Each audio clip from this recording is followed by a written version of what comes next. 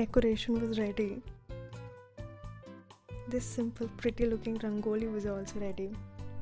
The only thing that was missing this Diwali was some sort of sweets.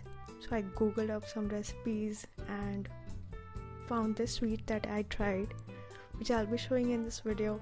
So stay tuned. Disclaimer, disclaimer, disclaimer. I am not a professional chef. I'm just 20-something millennial who just learned this recipe and sharing. So I hope you find this video fun and relatable. For this Indian sweet, we hardly need any ingredients. We just need 4 ingredients: paneer, sugar, water, cardamom, rose water. That is totally optional.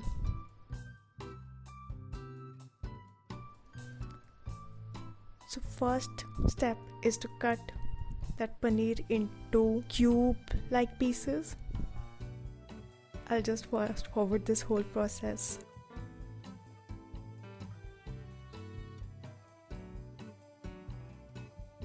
After we're done with cutting paneer pieces, just switch on the gas.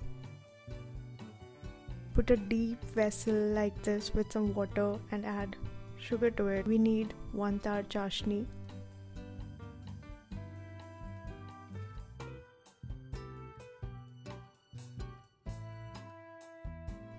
Then crush 2 to 3 cardamoms. Crush them, crush them, crush them, crush them. After we are done crushing, just add that cardamoms to this sugar water. And then all we have to do is mix it, mix it. Do not hog on paneer like I did because this process can take some time. But for 10 to 15 minutes till we get something like this consistency. After you see consistency like this, add your paneer pieces.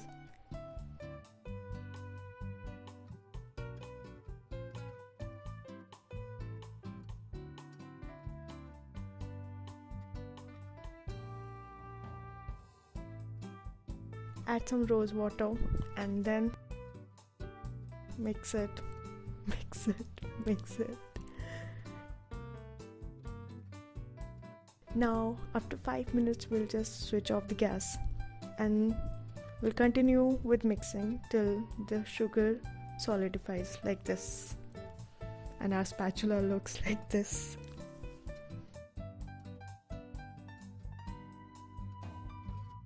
And here our Chena Murki is ready. This sweet dish tastes better when it is served cold, so do give it a try. My name is Bhawna. I make videos on life, architecture and career, so if any of the 3 things interest you, do consider subscribing. I'll see you next week with a new video. Thank you. Bye-bye.